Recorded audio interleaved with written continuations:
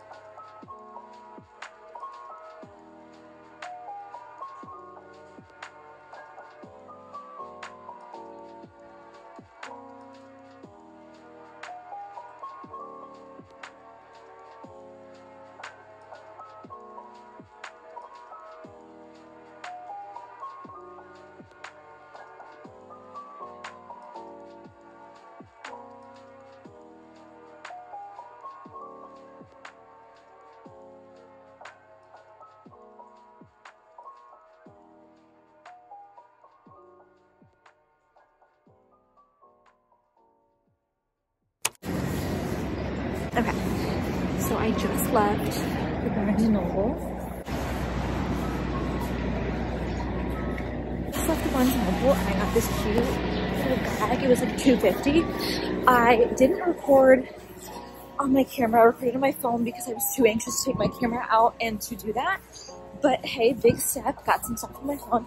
I didn't get any like actual like me. Like, you couldn't really see me in any of the videos, you just see my hand. Like, I didn't like want to prop my phone up on it. Take by Melissa. They're so cutesy. I would actually go and get for my sister, but then I feel like if they something for my brother, and I just would feel bad. Anyways, I am back to the apartment now. There's a guy next to me who's parallel parking who doesn't know how to parallel park. It's quite obvious. Anyways, so I want to talk about my experience now as I walk. I didn't spend that much money. I'm actually quite proud of myself. It definitely was a lot, but I split it between cash and card, which is a habit that I've been getting lately, which definitely does not help my shopping addiction. But I did that and it really helped. So yeah, I got 4 books. The 4th one is definitely going to be a shock to some people. It's a shock to me, but I kind of just went for it. But you guys will see when I get back. I'll do a haul, of course. The eye makeup is okay eating today. I got a gray look, and I kind of like it. I am planning on stopping at a bakery that is like on the way, and then I'm debating if I should get my pizza from this place I've been going to. So we will see. I'll end up doing that. I definitely should be wearing my glasses when I walk because I think safety wise it would just allow me to see my surroundings better, but it's fine. It smells actually like a fucking fat ass pigeon. There's no way. There's no way. Pigeons are scary. I just passed the most fat pigeons ever. Feral, bro. I don't know what they eat. This was probably like the worst audio ever because it's just me going as I like pant through the streets of New York. Also, this is my foot. So my purse, it's with me. I just keep it in my coat because I'm afraid of like getting pickpocketed, getting robbed basically. and I'm totally afraid someone's gonna put their hand in my bag of books and take something, but it's fine. So yeah, fit, Converse. I'm wearing a cute pink top. One of these days I'm gonna learn what Wells Fargo is. I always pass it, don't even know what it is. Okay, I'm walking the right way, which is good. So, I'm not that far. But yeah, I will see you guys when I get back, and I'll do a haul and talk to you guys more about my Barnes & Noble experience today. My lip is chapped. Ugh, it's so bad.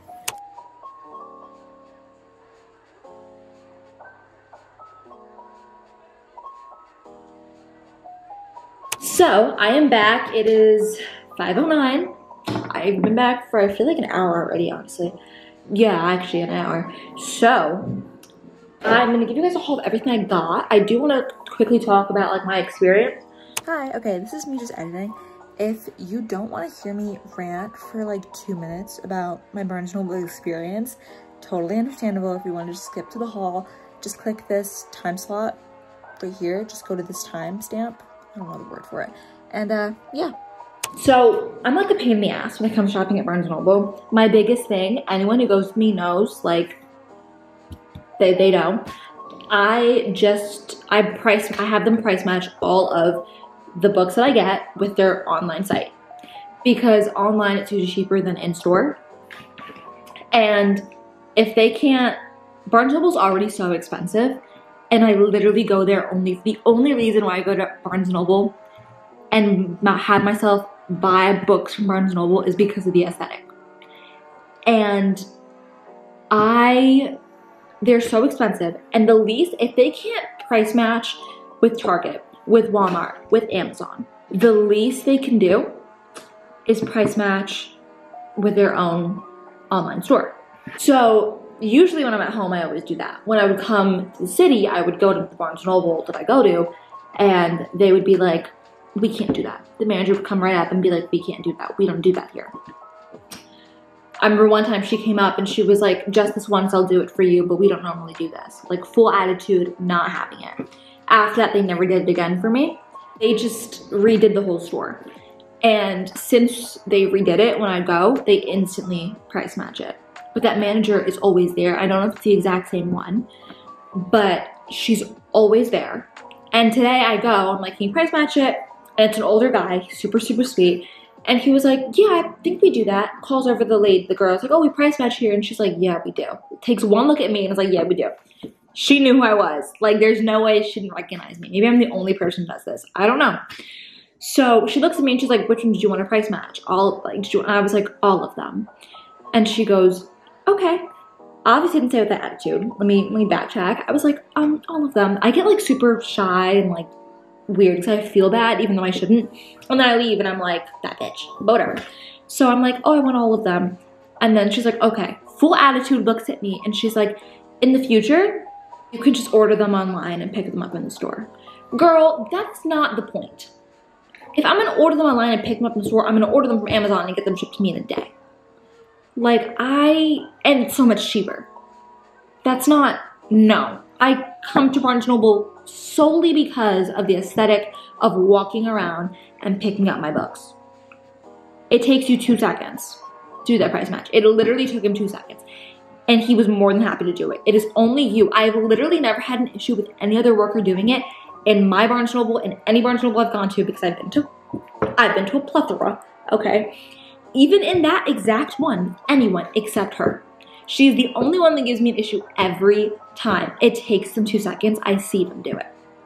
If you don't want that to be an issue, don't make your books, maybe, I don't know, don't have your books be so expensive. Obviously, I'm sure she doesn't control that, but come on now. Anyways, for those of you who don't know, since I'm all about price matching, Target price matches with both Walmart, Target online, and Amazon. So I love going to Target for my books. You have to go to customer service to do it though, but I love it. I've never had any of them give me a problem either. So yeah. Walmart price matches with their online store, and I think with Amazon as well. I'm pretty sure, but they definitely price match with their online store. Literally the only place that gives you an issue is Barnes & Noble, and they're the most expensive. So to each their own for that. Anyways, we're gonna get right into it. This is the little bag. I got this bag because 4-story Barnes & Noble, I saw and I was like, that's a sign, and I wanted this bag. So, and it was only $2.50, so I figured, hey, why not? We have 4 books, and my total was $57.10. So the first book that I picked up, I'm gonna go in the order that I found them, is If He Had Been With Me, because I've been seeing TikToks of like quotes from this book, and sorry, I have this one book, so I'm like weird. I've seen TikToks of people with this book and quotes, and they've just been like sobbing, and I know this sounds like really weird. I'm like, oh my god, I've been crying. I've been wanting a book lately that like is just gonna make me kind of cry, if that makes sense. It doesn't take much. I'm literally a crier. Look at me the wrong way and I'll cry. But anyways, I wanted this book, and I went in with the intent that I was gonna get this. And the back of it says that it's $10.99, and I got it for $10.99. So I swore online they had it for cheaper, but yeah. And I literally sit there. I don't know if I showed you. I was gonna screen record my phone because I thought it'd be funny, but I literally sit on the floor and I jump in between tabs, Barnes & Noble, Amazon calculator, Barnes & Noble, Amazon calculator, and do all the math. And that's how I like sit and go from like the 7 books I had to the stack I have. I'm psychotic, but whatever. So this is the first book. I will read you guys the back. If you guys can hear noise in the background, it's because I'm in the city, and what can I say? If he had been with me, everything would have been different. Autumn and Finn used to be inseparable, but then something changed. Or they changed. Now they do their best to ignore each other. Autumn has her boyfriend Jamie and her close-knit group of friends. Finn has become that boy at school, the one everyone wants to be around. That still doesn't stop the way Autumn feels every time she and Finn cross paths, and the growing, nagging thought that maybe things could have been different. Maybe they should be together. And as time passes, Autumn realizes she might not get another chance to make things right before it's too late. Literally, also I just love the way the book feels in my hand, but sounds like I'm gonna love it. Add it to my long ass TBR, so I'm excited for that. The next book that I picked up is Binding 13. This is the Bloom cover. I had no idea this book was young adult. I low-key thought it was adult. I'm shocked that it was young adult. But anyways, I picked this up because I have been seeing it a lot on BookTube and all that, and I just didn't get it because I did not like the cover. I genuinely don't like people on covers, and the cover just repulsed me. I judge a book by its cover. What can I say? So I picked this one up because it looked, I was like, oh my god, I love that cover. Let me get it. Let me finally. It feels super floppy. I don't know what it is with this book. It just feels floppy. Maybe it's because it's a bigger book. I don't know. But this book, the back has it as $14.99, and I got it for $13.49. So $1.50 less when I price matched it. I'll read you guys the back of it. He wants to save her. She wants to hide. She's damaged. He's determined. Fate brought them together. Love binds them. Johnny Kavanaugh has everything going for him. On the rugby pitch, he's a force to be reckoned with, even plagued with a hidden injury. Everyone knows he's heading straight for the top, but that means there's no room for mistakes or distractions. Not even the shy new girl at Tommen College. The one with the sad eyes and concealed bruises. He needs to stay focused, keep his cool, and not let anything get in the way of the bigger picture. Except before he knows it, this lonely girl has become his only picture. Life has never been easy for Shannon Lynch. Bullied and tortured, she arrives at Tommen College midway through the school year, praying for a fresh start and desperate to shake off the demons that plague her. But when she meets the notorious Johnny Kavanaugh on her first day, her plans to keep a low profile are at serious risk. As they fall into a complicated friendship and grapple with their undeniable chemistry, hidden pain and complicated secrets threaten to be their undoing. But Johnny won't give up on Shannon, no matter what it might cost them both. That sounds good. I'm excited for this one too. I just keep seeing a lot, and I was like, it literally this is like probably the most unexpected purchase for me because I did not imagine ever getting this book. Like, it just didn't interest me, honestly, because of the cover, but I have it now, so, you know. The next book that I got is an unexpected one. It's definitely a wild buy. You guys are probably gonna make fun of me for this one, but this book has it on the back as $14.99. It was 50% off, so I got it for $7.49, and it is Dork Diaries, Tales from a Not So Posh Paris Adventure. I did not think I was gonna get this book. I have known about its existence for a while. I have always wanted to finish this story, so I finally picked this book up. This is the book that I'm missing. I have read all of these back here, and this is the book that I'm missing. And I don't know if they're gonna make another one, but this book, I had been saying that it was gonna come out for years, and it's finally out. So I had to get it. Plus it was 50% off. You know I was gonna get it. So I'll be reading this. Trust, best believe, I'll be reading this. Judge me all you want. Anyways, the last and final book is a book that I went in knowing I wanted to get it, but I would have preferred the paperback. But I went up to the people and I was like, hey, I'm looking at this book. And they were like, okay, it's downstairs on one of the tables. And I was like, oh, do you not have a paperback? And she was like, no, we don't. We only have hardcover. And she goes, because it's weird. I don't even think paperback. And then the person next to her goes, yeah, the paperback's not even out yet. It's so new. They don't even make a paperback version of this. It's on Amazon. Anyways, I picked up Powerless. I had to. Like, I had to get this book. It had to be a staple. Like, I have seen so many people talk about this book, and unlike the other fantasy book of, I think, 2023, I feel like fantasy-wise, the two most talked about books of 2023 were Powerless, coming in hot at the end of the year, and Once Upon a Broken Heart. And I can't get my hands on that series because I'm weird and can't bring myself to read that cover. This is a gorgeous cover though. And I don't care if the UK one is pink. This is gonna suffice for me, okay? Anyways, I'm like, this is like my child. Like, that's how excited I am to read this. I have such high hopes for this book. If it does not work out, I'm gonna be so upset because my hopes for this book are here. Like, I'm so excited. Like, I have to have been excited if I not only didn't order the $11 one on Amazon, didn't get the paperback, I have the hardcover at Barnes & Noble. This book, I'm putting so much energy and hope into this book. Like, you don't even know. Like, I am ecstatic for this shit. It better be good. Anyways, I'll read you guys the inside cover. Only the extraordinary belong in the kingdom of Ilia. The exceptional, the elites. The elites have possessed powers for decades, gifted to them by the plague, while those born ordinary are just that, banished from the kingdom of Ilia and shunned from society. No one knows this better than Peyton Gray, an ordinary posing as a psychic to blend in with the elites. But when she unwittingly saves one of Ilia's princes, Kai Azar, she's thrown into the Pershing trials, a brutal competition showcasing the elite's powers. If the trials and the opponents within them don't kill her, the prince she's fighting feelings for will if he discovers that Peyton is completely ordinary. I'm gonna be real with you. The inside cover does not sound as exciting, but I've heard a lot about it, and I honestly would have loved this book, but when I opened it, the dedication, not even the dedication, well, yeah, the dedication,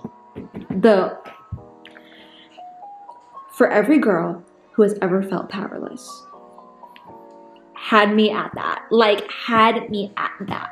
Let me just be for real for just a second. If you want me to buy a book, you literally need, this is how, like, bad I am at, like, not even not saving my money, how bad I am at just buying books, and how, like, easily persuaded I am. Okay?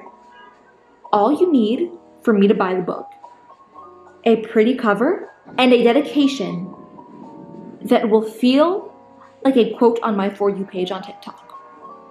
Like, if that dedication, if I read that shit and I'm like, wow. I opened this book and it really said for you. Like, it really said, we're looking at you, girl. Best believe I am buying that book instantly. Anyways, that's it for this video. Thank you guys so much for watching, and I will see all of you in the next one. Bye!